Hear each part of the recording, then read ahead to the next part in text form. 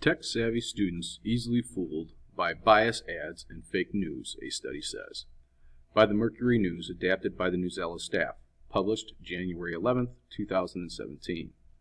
Before you read, define and explain the purpose of fake news in the box below. Stanford, California. Advertisement or news article, think tank or lobbying group, verified Facebook page or fake account. Students from middle to high school might be social media savvy nowadays, but they are easily fooled by biased sources, ads that resemble news articles, and even fake social media pages. A study released in November by the Stanford History Education Group showed. From January 15th to June 16th, researchers asked students across 12 states to complete 56 tasks. These tasks measured the students' ability to judge the credibility of online information.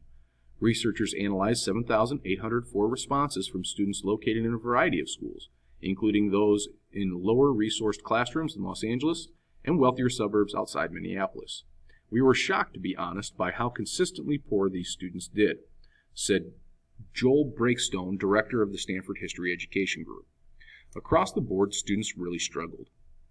They read for content, and rarely do students consider, where does this content come from? Sorting fake stories that masquerade as news. The new findings come as tech companies, including Facebook, Twitter, and Google, are trying to figure out how to stop the spread of misinformation. At the same time, these organizations want to avoid suppressing free speech. In the wake of Donald Trump's stunning presidential victory, some are blaming Facebook for not doing enough to combat fake news. Some believe that the fake news stories helped him gain support and win the election. Facebook CEO and co-founder Mark Zuckerberg said the company was looking at different ways to combat the spread of misinformation. Facebook is considering showing warnings on stories flagged as fake or making it easier for people to report these posts. That might not be enough. Snippets of new information consistently flood social media sites and smartphones. With so much information to sort through, experts say that educators and parents also have to play a role in helping students separate fact from fiction. What's the source? The number one skill that kids are going to need in the 21st century is media literacy and the power of discernment, said Stephen Balcom, founder and CEO of the Family Online Safety Institute. What is real and what is not real? What is reputable and what is not reputable? And the willingness to go deep and not just read a headline. For students, it is apparently an uphill learning battle. They are often taught in schools how to comprehend a written passage, but it's less common to learn about the source of the information presented to them, Breakstone said. As technology has quickly evolved, the teaching materials about news literacy have not kept up. Look beyond a catchy headline. In one assessment, 225 high school students were shown 2 Facebook posts about Trump announcing his candidacy for president. They were then asked which was the most trustworthy source. One post was from Fox News and had a verified check mark next to the media outlet's name. Another post was from the Fox News The Facebook page and included a screenshot and tweet from Trump. Only a quarter of students recognized that one of the Facebook accounts was verified with a blue check mark. More than 30% thought the unverified Facebook page was more trustworthy source because it included a tweet from Trump. More than 80% of the 203 middle school students show the homepage of Slate's website thought sponsored content was a news story when in fact it was a way of labeling ads that are designed to look like articles. College students, meanwhile, had trouble figuring out that the website's minimumwage.com is managed by advocates for the food and beverage industry who are paid to fight against minimum wage increases. Beware of, quote, sponsored content. Better labeling might be a partial solution. The Federal Trade Commission, or FTC, in 2015 urged companies to be more clear about the language they use to identify ads.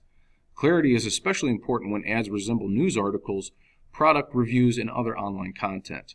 Paid advertisement and sponsored advertising content are more likely to be understood than sponsored by, because consumers might think the content was funded by an advertiser but not created by it, the FTC said in a guide. Breakstone noted that the internet has become a complicated space to navigate.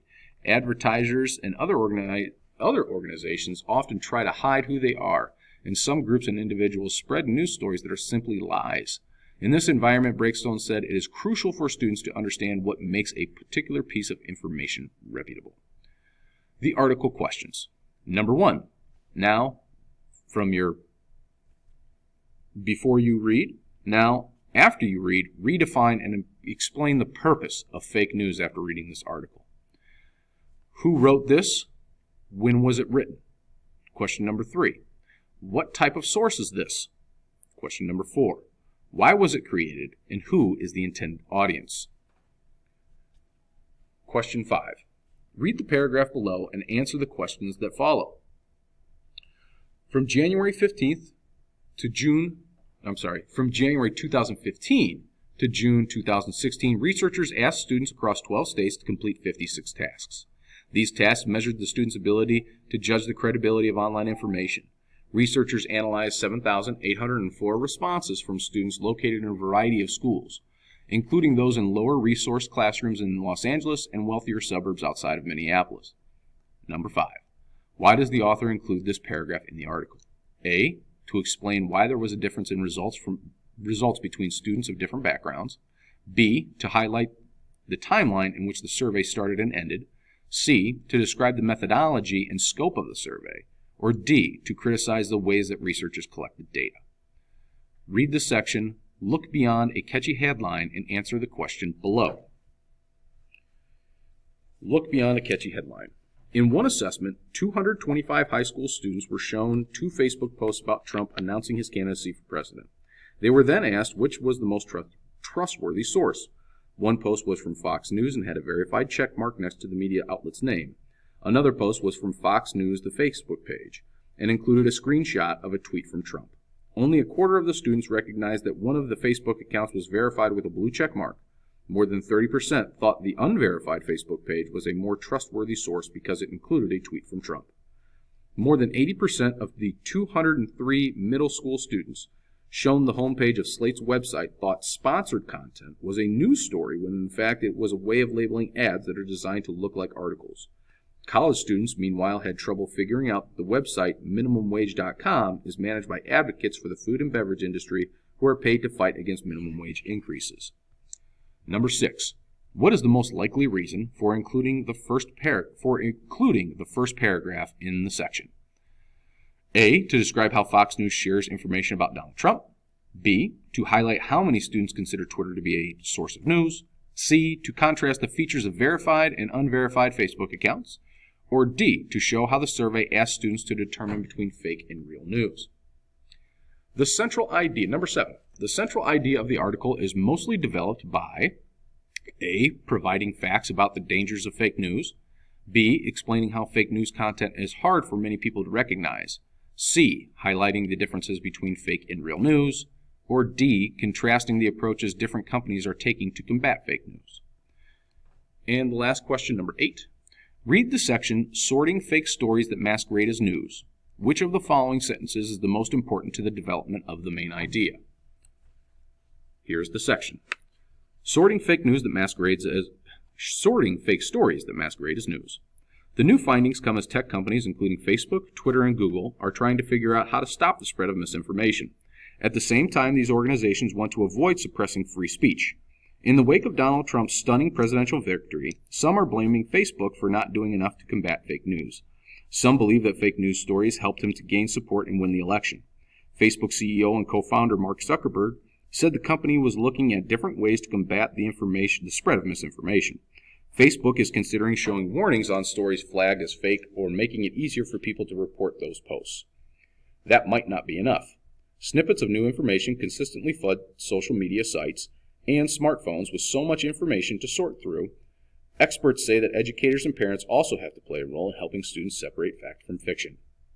Which of the following sentences is most important to the development of the main idea of the selection I just read?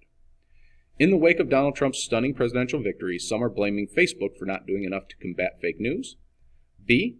Facebook is considering showing warnings on stories flagged as fake or make it easier for people to report these posts. C. Snippets of new information consistently flood social media sites and smartphones.